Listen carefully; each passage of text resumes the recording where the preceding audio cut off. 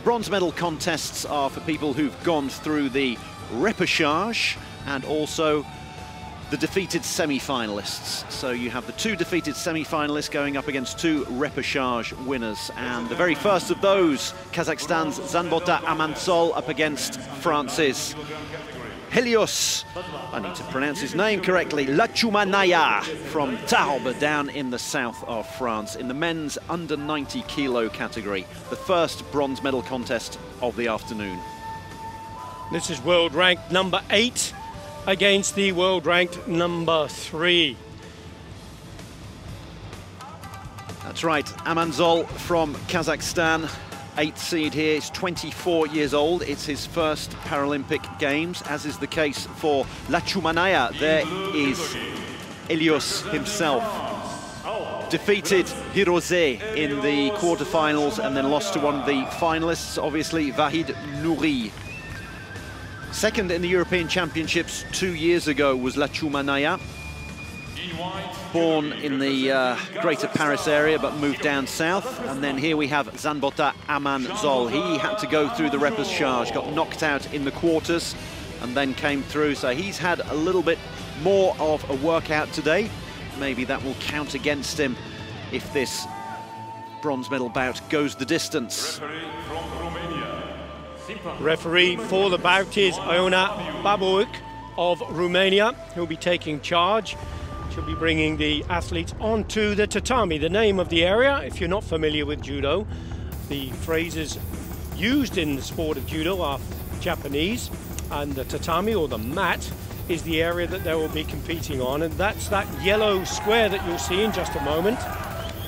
And that's the competition area proper. If they were to leave that area and go on to the red part of the mat, the referee, you'll hear using the phrase jogai repeatedly to give the athletes an idea of where they are on the area and how they can orientate themselves back into the center.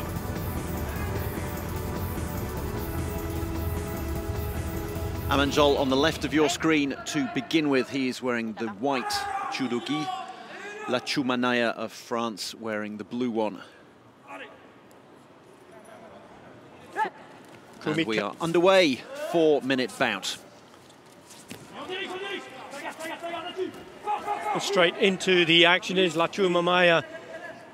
He tries to do the throw, but Amantsol manages to get on top. And the referee will call mate. You see, put that hand out to stop the athletes, and this is called kumikata, and they have to start off in this position, and that's a kind of neutral position. But once under the way, as you can see, they can move anywhere on the tatami that they wish and try to get set to do a throw or a takedown.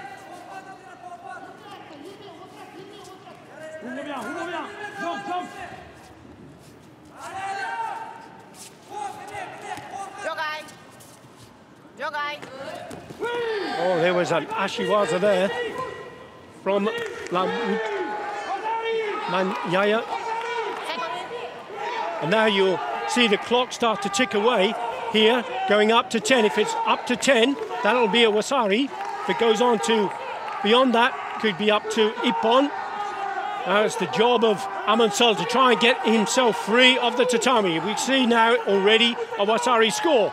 Is this going to be an ippon within the first few seconds of the bout? It certainly is. Great result there. Bronze medal for Helios Latchoumanaya. He tried the throw, wasn't successful with that, but managed to pin his opponent first for 10 seconds for waza-ari, and then for a subsequent 10 to make it into ippon.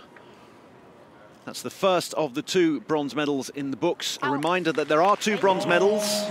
Latchoumanaya won't have to fight again against the other bronze medal match winner. There will be two bronze medals. We have a nice big podium here, and the first one of them is going to France, a proud judo nation that won the team event at the Olympics around 3 weeks ago at this very Nippon Budokan.